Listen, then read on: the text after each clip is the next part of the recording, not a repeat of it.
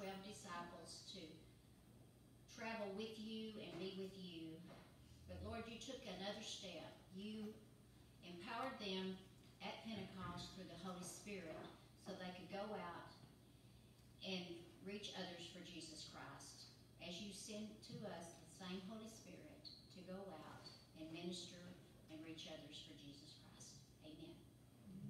Our scripture today is from the second book of Acts, starting with verse 1. When the day of Pentecost came, they were all together in one place. Suddenly a sound like the blowing of a violent wind came from heaven and filled the whole house where they were sitting. They saw what seemed to be tongues of fire that separated and came to rest on each of them. All of them were filled with the Holy Spirit and began to speak in other tongues as the Spirit enabled them. Now there were staying in Jerusalem God-fearing Jews from every nation under heaven. When they heard this sound, a crowd came together in bewilderment because each one heard their own language being spoken. Utterly amazed, they asked, "Aren't all these who are speaking Galileans? Now how is it that each of us hears in our native language?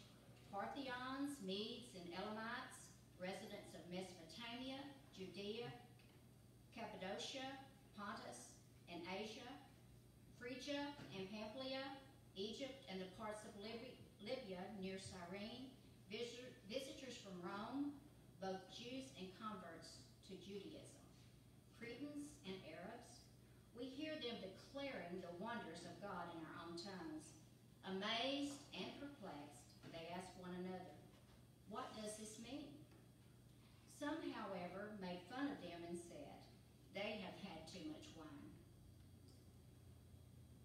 Peter addressed the crowd. Then Peter stood up with the 11, raised his voice, and addressed the crowd. "Fellow Jews and all you who live in Jerusalem, let me explain this to you. Listen carefully to what I say. These people are not drunk, as you suppose. It's only 9 in the morning. No, this is what was spoken by the prophet Joel. In the last days, God says, I will pour out my Spirit on all people. Your sons and daughters will prophesy. Your young men will see visions. Your old men will dream dreams. Even on my servants, both men and women, I will pour out my Spirit in those days, and they will prophesy. I will show wonders in the heavens above and signs on the earth below, blood and fire and billows of smoke. The sun will be turned to darkness and the moon to blood before the coming of the great and glorious day of the Lord. And everyone who calls on the name of the Lord will be saved. Fellow Israelites, listen to this. Jesus of Nazareth was a man accredited by God to you by miracles, wonders, and signs, which God did among you through him, as you yourselves know. This man was handed over to you by God's deliberate plan and foreknowledge, and you, with the help of wicked men, put him to death by nailing him to the cross. But God raised him from the dead, freeing him from the agony of death, because it was impossible for death to keep its hold on him, as David said about him. I saw the Lord always before me, because he is at my right hand. I will not be shaken. Therefore my heart is glad, and my tongue rejoices. My body also will rest in hope. Because you will not abandon me to the realm of the dead, you will not let your Holy One see decay. These are the words of God for the people of God. Thanks be to God.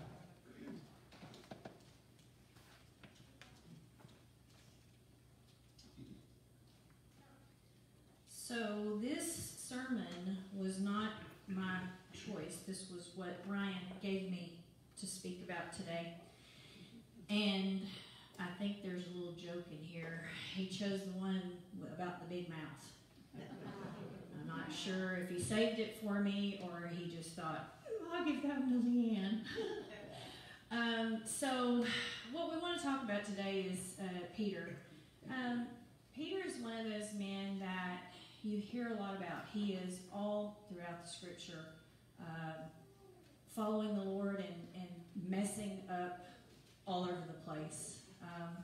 And I highly identify with that. I think that is part of the interesting thing about him, and honestly, his power with the Holy Spirit in him. He was a normal guy. He tried to say he was, I'm the good guy. I would never do anything wrong, and yet he messed up really, really bad a lot of times. But in the end, the interesting thing about him is he changed, he shifted. And so I want to talk a little bit about Peter. I'm probably not going to do this the way that would have normally been done, and I'm hoping that the Holy Spirit is going to use it anyway. So in the book of Acts, we just read chapter 2, and the thing that you have to understand, they're talking about Pentecost, and I'm going to try to avoid talking heavily about that, but I want to talk about kind of what was leading up to that and how Peter sort of was connected to it. So the thing you got to know about Peter is that he was definitely one of the first. Many say he was the first. He was with Andrew, and he was called by Jesus. And he was the one he was a fisherman. Many of them were fishermen at the time, so that's not unusual. But he was a fisherman, and Jesus came to him and he said, give all this up. He said, I'm going to make you a fisherman of men.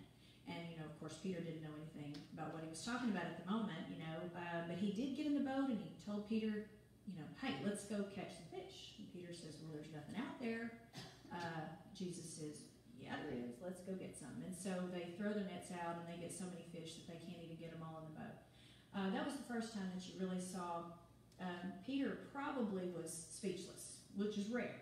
Peter was a very outspoken, that's why he's known as the big mouth, because Peter was the one who, when Jesus said at the Last Supper, when he said, all of you are going to fall away. You're all going to eventually deny that you're even my disciple.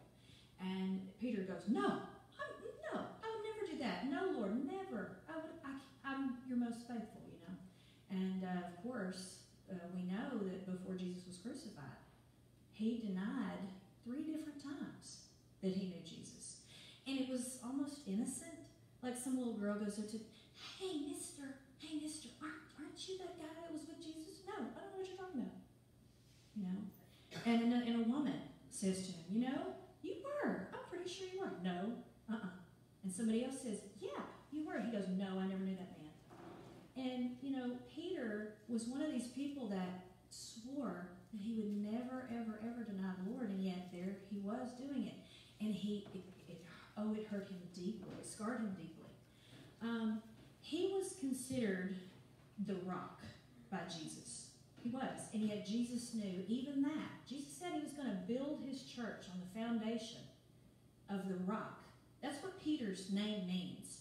It means rock. And Jesus said, I'm going to build a foundation on how you're going to go out and share your word with my people. The scripture that we heard today was a sermon in and of itself. It was truly from beginning to end. Here's everything you need to know. Here's the scripture references that go along with it. And you need to understand that everyone will be saved. The interesting thing is he's speaking to mostly Jews. There were a few gathered there that were not Jewish at the time. But basically he was preaching to the Jews and saying,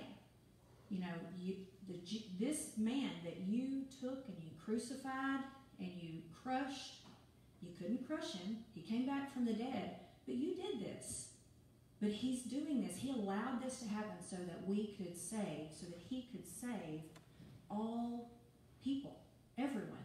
But even Peter didn't know at that moment that it was all people. He just thought it was Jews.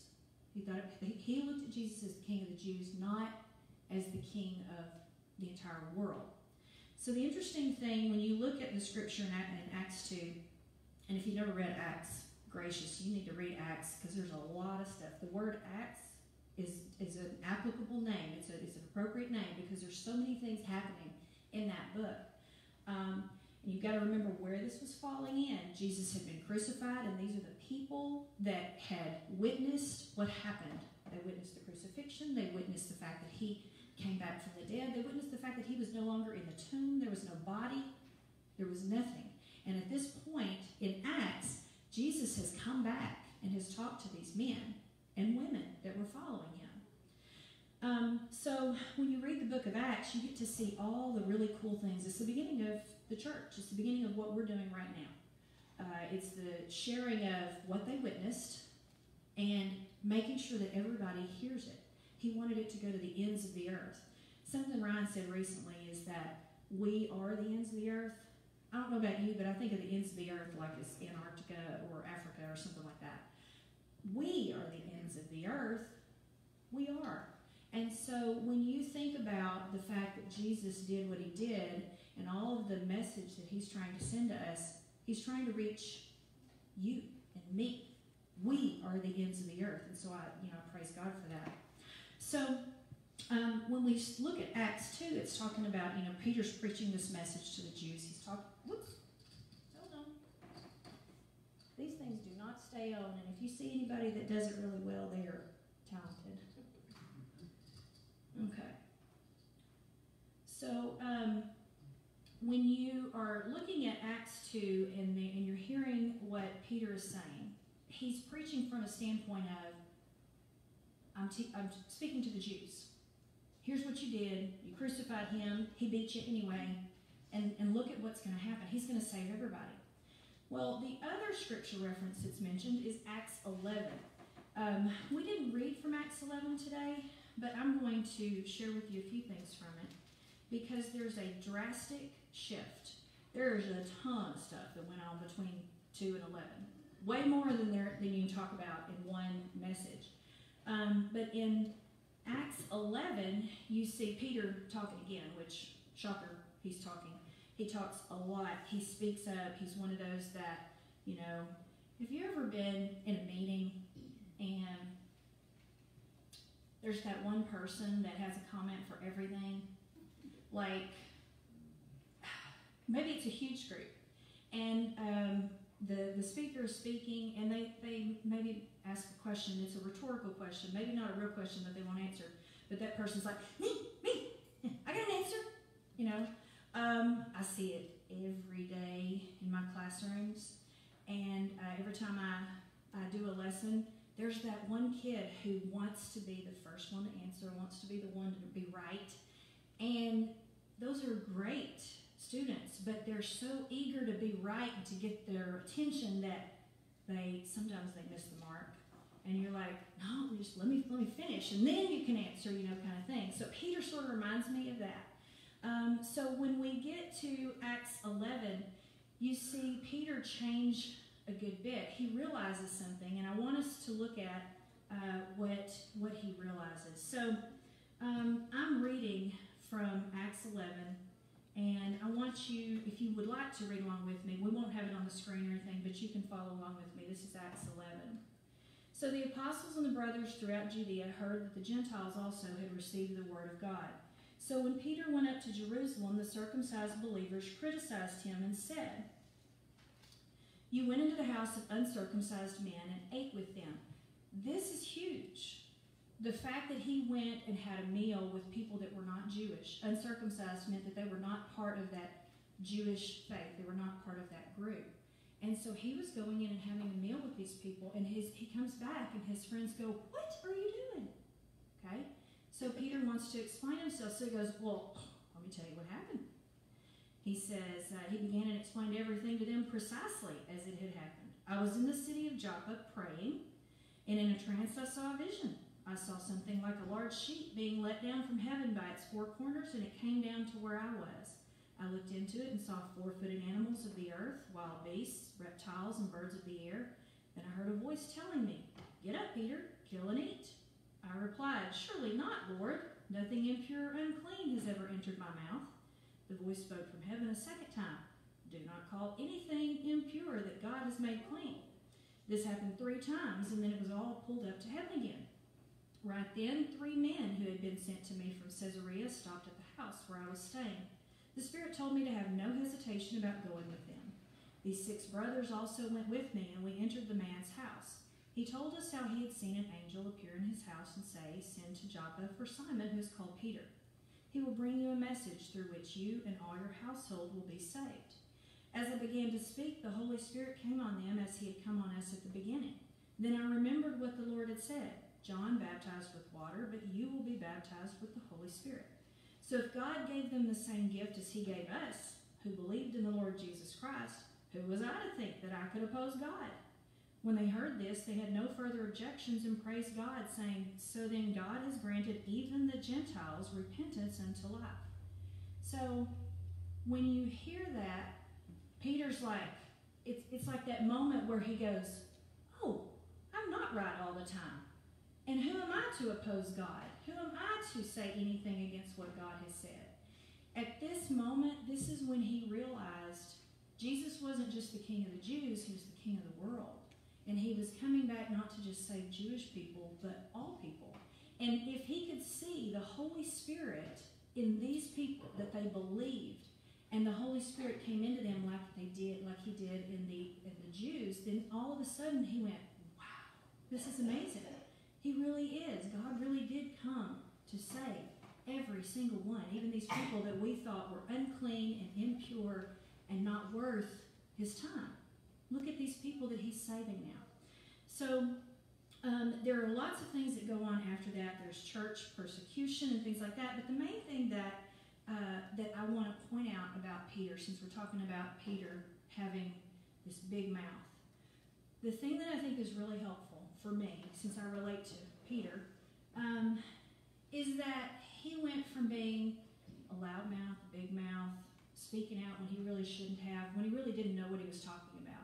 He went from that to all of a sudden being able to boldly proclaim the message of God, which was that it wasn't just for them, just for the Jews, it was for everyone. And God used even Peter's big mouth and his inability to do things right, and his sometimes lack of faith, and his sometimes inability to actually claim that Jesus, he actually took that man and used him in great ways to proclaim the message to all people.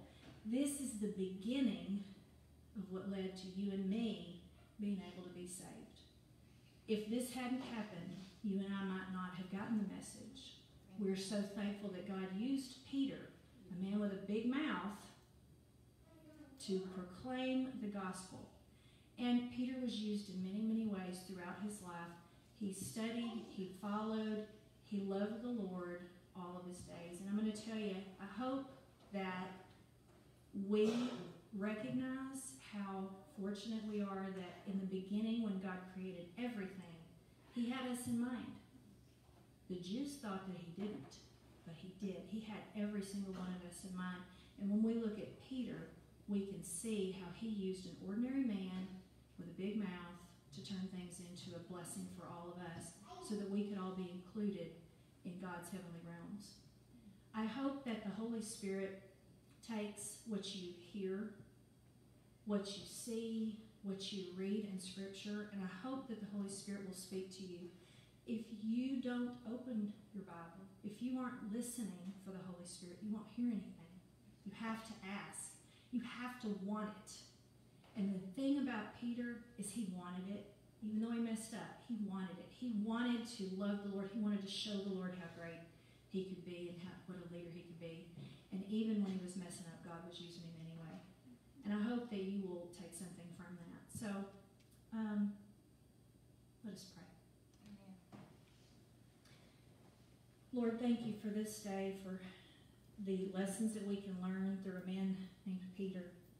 And God, we hope that the Holy Spirit will take the message that Peter shared with those people all those thousands of years ago, and we hope that you will bless the people that are listening to it today. We know that the message that's there is just as important to hear for people of 2019 as it is for the people in Peter's day. And we just ask, Lord, that the Holy Spirit would continue to move through this place. And just like the disciples as they were, the apostles as they were sitting there waiting, when Jesus told them to sit and wait, and they were waiting on your presence. And when it came, it created such a stir that the entire town came around and stood there going, what is going on? Lord, I ask that you do that very same thing right here. Lord, I ask that the Holy Spirit be with each and every soul that comes through this church today. And as you go with each one, that you would spread your love everywhere that we go and use our hands and our feet to show your love, to show your mercy, to let other people know that they can be included just like we are. No matter what state they're living in, we can help them see how Jesus can save them, cleanse them. We thank you, Lord, for this day, and we ask your blessings upon all that are here and all that are gathered.